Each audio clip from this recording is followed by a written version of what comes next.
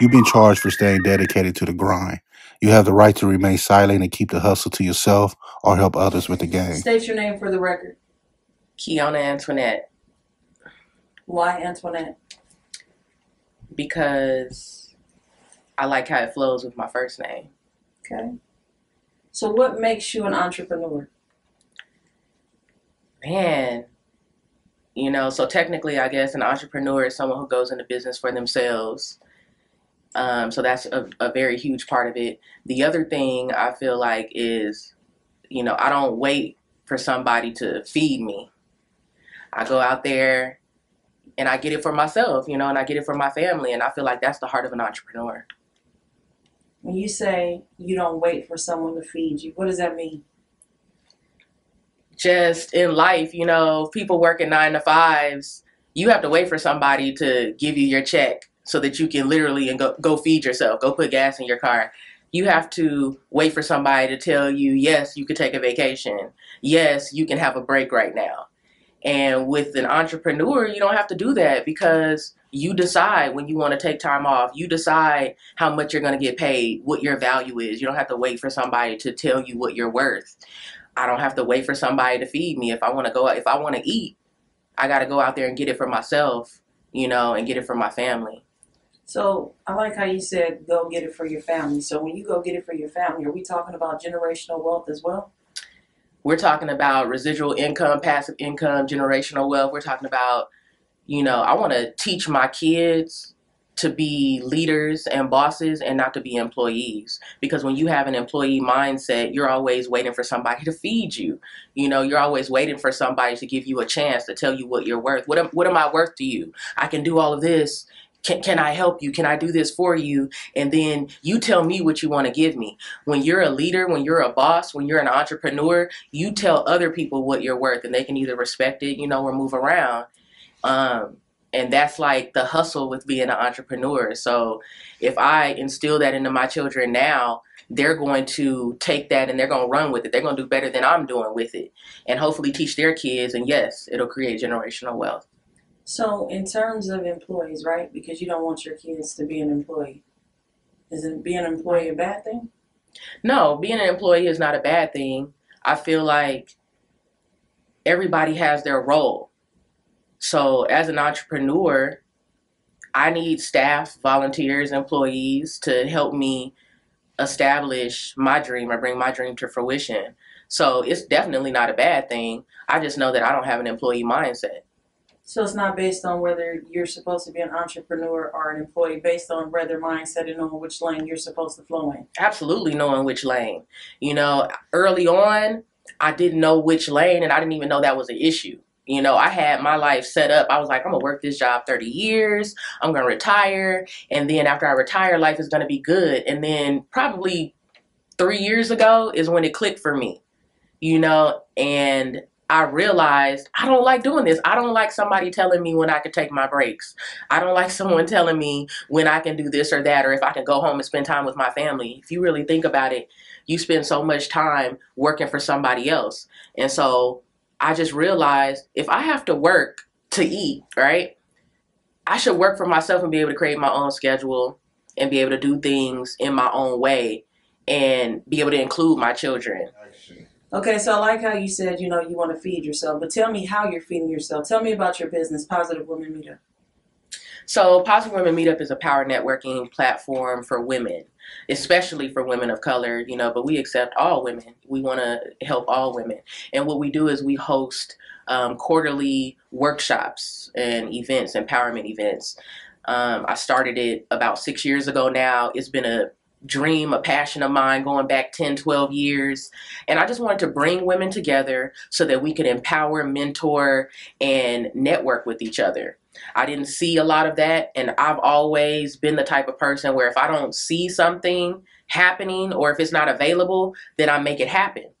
And, there were a lot of networking or empowering events in Los Angeles, but, that's down the freeway. I live in the IE. And LA can be a little pretentious. I got tired of going out there. You can't find parking. You go to an event that's supposed to be networking based, and you can't really network. It's swarms of people, and I feel like anybody in a scenario where there's a lot of people, you kind of, you kind of play like the back role a little bit, and you are not like your full self because there are so many people to network with. There are lines waiting to talk to these speakers, lines waiting to talk to these business owners, and I just got tired of that. And I said, I want to do something out here where women can actually talk to the CEO. They can actually talk to the staff that, are putting on the event, or the sponsors, or they're actually going home with tools that are going to help improve their lives personally and professionally. And so I did it. Now in 2019, on top of the empowerment events that we're doing, we're also doing master classes. I want to teach people how I obtained my success. It was a lot of trial and error. It was a lot of me asking people that, I looked up to or that I admired, and I wasn't really getting the response that I thought I should get.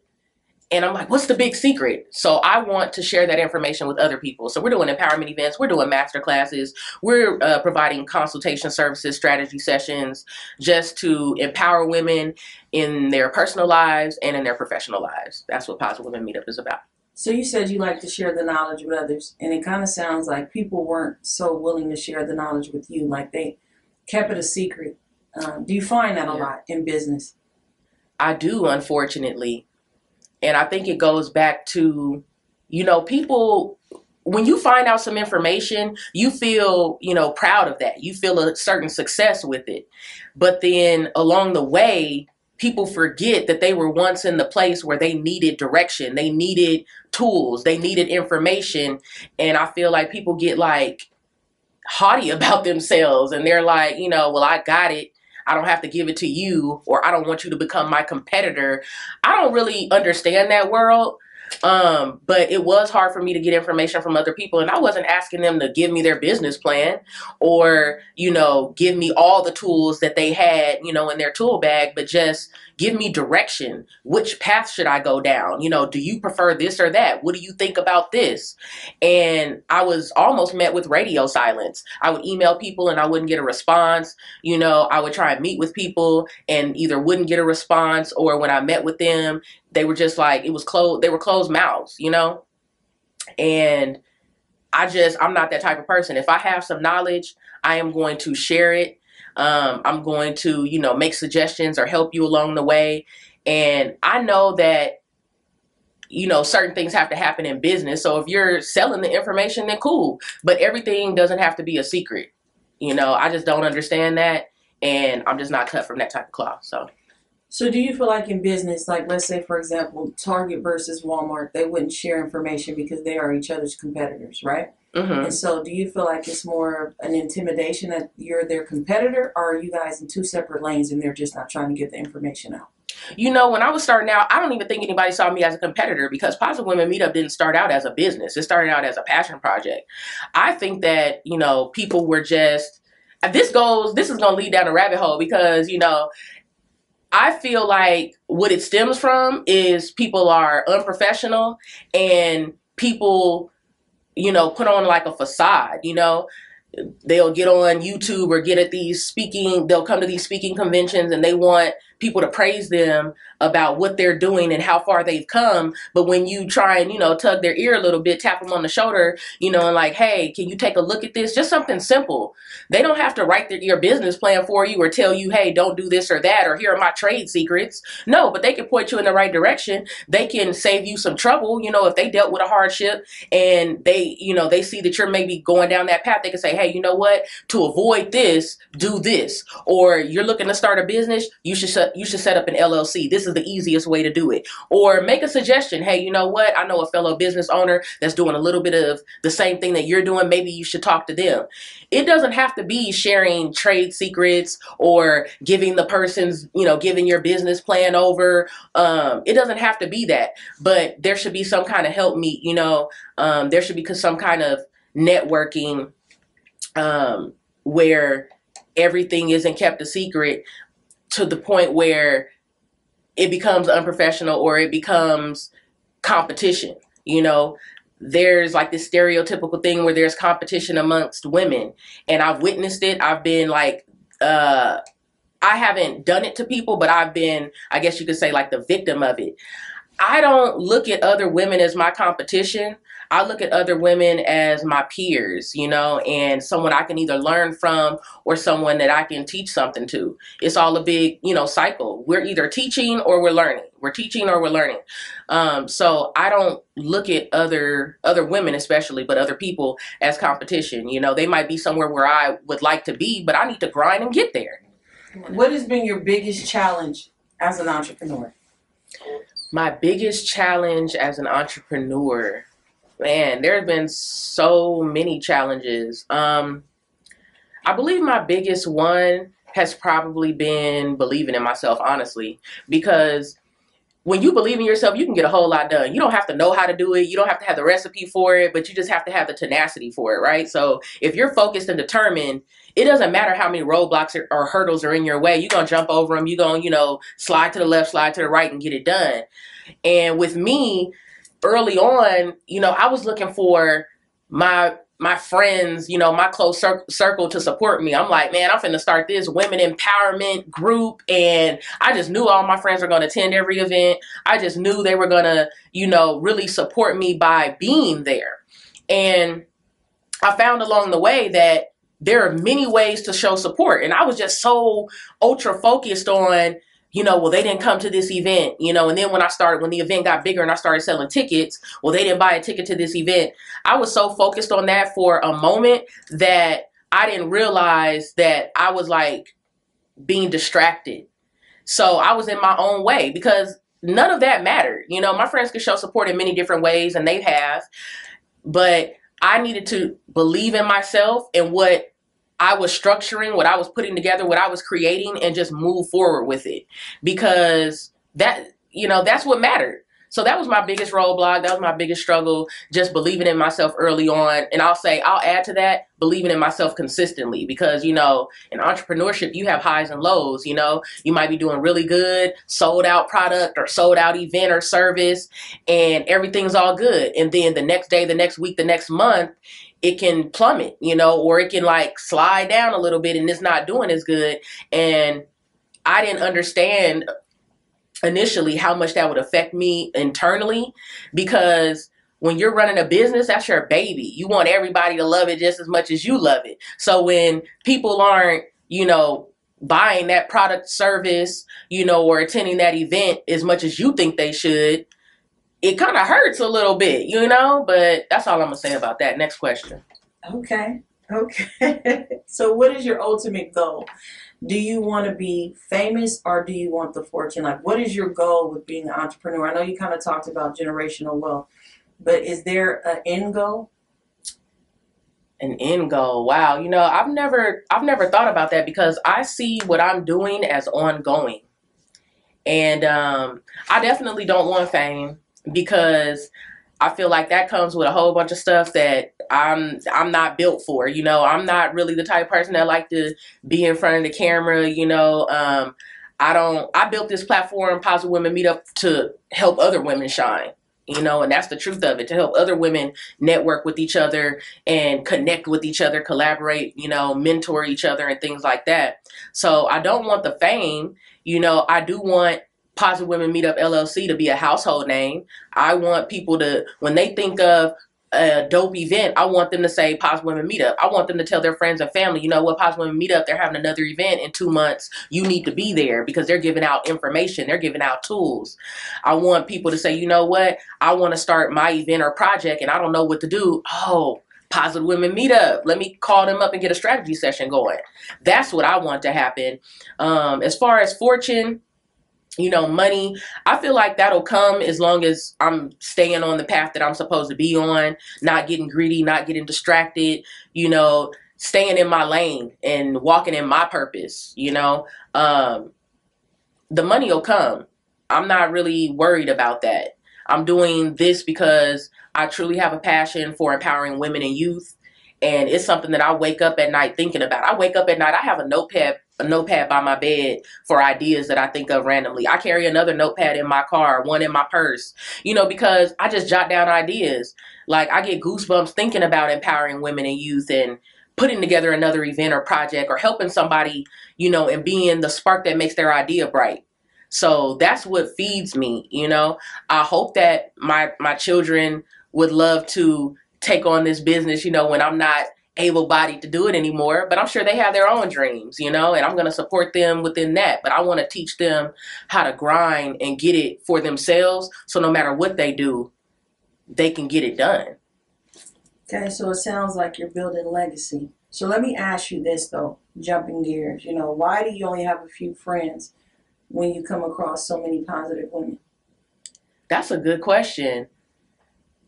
I got to keep my circle small because, and this is just personally for me, I'll say most of my friends have been my friend since adolescence. I have a few friends that I've met in my adult life, but we've all either been through something together, something major, or upon meeting them and having this friendship with them, I've learned their true character and it matches with mine. Our spirits match. I don't believe in having a lot of people in my quote unquote circle because, for one, I don't have time to deal with a whole bunch of people. I got a family, I have a business, and I don't want anybody to feel left out. The other thing is, when the bigger your circle gets, the more you have to watch for snakes. That's just real. You never really know who is for you. And I'd rather ride for the people that ride for me.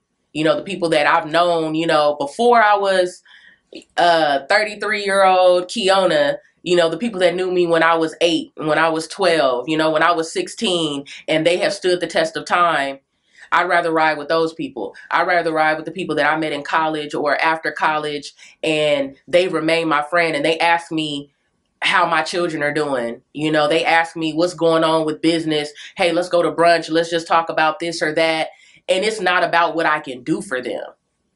So I've come across, a lot of positive women.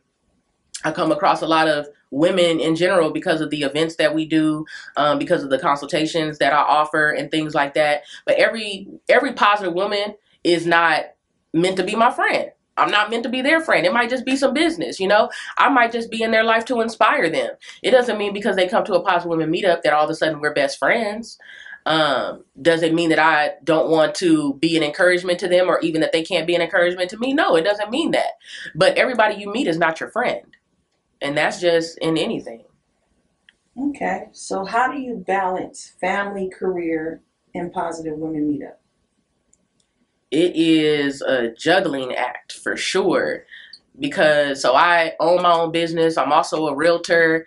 I have 2 beautiful children.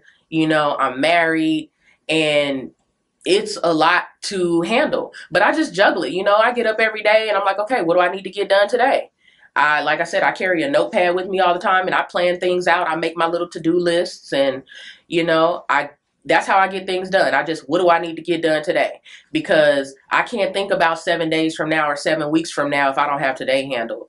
So I think about what I need to get done today, what's most important, what can wait, what's least important. I put time frames and expiration dates on things, and I gotta get it done, because if I don't, nobody else will. But it's exciting though. I like having a lot to do, because I remember a time when I prayed for this. After I had my daughter, I wasn't really doing anything. I was just going to work, had a 9 to 5. I was going to work, and I almost felt like I lost myself, because, when you're pregnant, your body changes. After pregnancy, your body changes, and you're not able to do things like you used to, because now you have a little person attached to you that needs everything from you, right? So I couldn't do as much as I was used to doing. I couldn't travel like I used to travel. I couldn't just hop up and decide, okay, I'm about to go to lunch with my friends because I have a baby, literally, right? So I remember praying, like, I just want to be busy. I just want to be busy. I just want to empower women. I just want to give what was given to me. You know, I had some mentors in my life growing up that I feel like really blessed me. And I just wanted to do that. And again, you know, when I see that there's a need for something, I don't see it being done anywhere else, I create it. So I created Positive Women Meetup. And like I said, I prayed for this. I prayed to be busy. So I wouldn't dare, you know, complain about it because this is what I wanted. So in business, I know it's hard to obtain capital to do your ideas. How do you go about securing funding for your projects? Well, there's a lot of different ways. You know, I'm still learning as I go, but I didn't start Positive Women Meetup with, you know, a huge amount of money. I started it literally with an idea and the money I had in my checking account. And, you know, you don't need a lot of money to start anything. What you need is tenacity and focus and determination. You need to just get it done, because the truth be told, we probably spend money on things that we don't even need on a daily, weekly, monthly basis. You know, you out buying the J's, and it's nothing against buying J's or whatever it is that you want, but you cannot buy it once or twice and put the money towards your business. So I just started where I was at. I considered taking out a small business loan, but I don't like to owe nobody. I don't like to be in debt. So I decided not to do that. And eventually it turned into what the event is now with Positive Women Meetup, where we sell tickets for our empowerment events. And, you know, that's just what I did. And the other things that I've done are securing sponsorships. You know, that can help in more ways than one, either monetary sponsorships or product sponsorships, you know, to help ticket sales or to help attract people to your event or your project. So, you know, I learned a little bit with sponsorship acquisition through trial and error, and that has helped me along the way in the last 6 years as well. So you said you kind of took from your own personal checkings account. So did it affect the household's income? And how does your husband feel about, you know, you using income for your projects, and how does he feel about you being an entrepreneur? So it's two different questions. Okay, so my husband was an entrepreneur when I met him, and I thought he was crazy.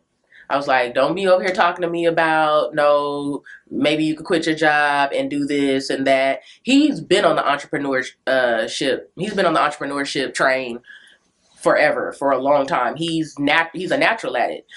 He already had a few businesses before we got married. I just kind of came into entrepreneurship around 7-8 years ago, meaning being interested in it. He does not mind me being an entrepreneur, you know, because he's one too. He believes that's the way to go, and it probably took a while to convince me, you know, but I'm on the train now with him.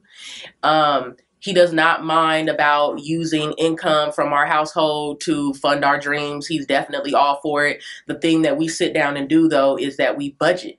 So I'm not just willy-nilly out here like, okay, I'm going to take $275 and do blah, blah, blah. I, you know, take things to him and I talk to him about it. This is where I'm trying to go with this. I think it'll take this much money, or I looked it up and it costs this much money, or whatever. We talk about it. And if it turns out to be, you know, a good investment or a good business move, then I move forward with it. But, you know, I always talk to him about things, and he's very supportive of me being in business, me being an entrepreneur, of Positive Women Meetup, of me being a realtor. He's actually a realtor too. So it's easy going as far as that. So you talk about being a creative, and I know that you do Positive Women Meetup, that is your baby. But besides that, because you talk about being a creative, I know you're a creative. What are the other things that you do? Oh man, I think that the term is Renaissance woman. So I do a lot. So, okay, Positive Women Meetup, empowerment. I'm a motivational speaker, realtor. I already mentioned that. I also write poetry. I've written like some short stories and things that I wanted to turn into like plays and stuff like that. I've done some acting. So if any of you watch Black and Sexy TV, you probably saw me on an episode of Becoming Nia. I've done some other acting besides that.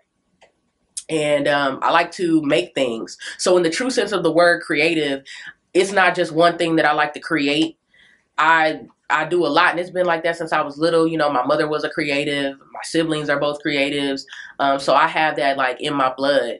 You know, one day I could be, you know, creating in the form of words. I could be doing poetry, you know, or going to present my poetry, doing some spoken word or something like that. Or the next day I could be writing a short story. The next day, you know, I might be creating an outfit or something like that. I might be painting. But a creative is somebody who, you know, you have a vision, you see things in a different way, and you make it happen. So, yeah, those are all the things that I do. And there's probably some more that I didn't list. Just whatever I feel like doing, I can do anything I want. So I like that. So where do you see yourself 10 years from now? 10 years from now, I will be a full-time entrepreneur. I'll have some investment properties. I will be empowering women and youth to do the same. Teaching, I want to teach people, you know, how to get it done, because again, I don't understand what the big secret is. So when I get it figured out, I'm going to share and bring other people up with me. I'll be traveling with my close friends and my family to, you know, tropical destinations and just having fun living life. You know, I don't want anybody thumb on my back. I don't want anybody telling me when I can do this or when I can do that. But I will have some successful businesses. I'll have a immaculate investment portfolio, and I'll just be living life and, you know, sharing the life lessons with other people. So what are some successful tips that you would give new entrepreneurs? Man, I want my lawyer. This interview is over. GrindFace.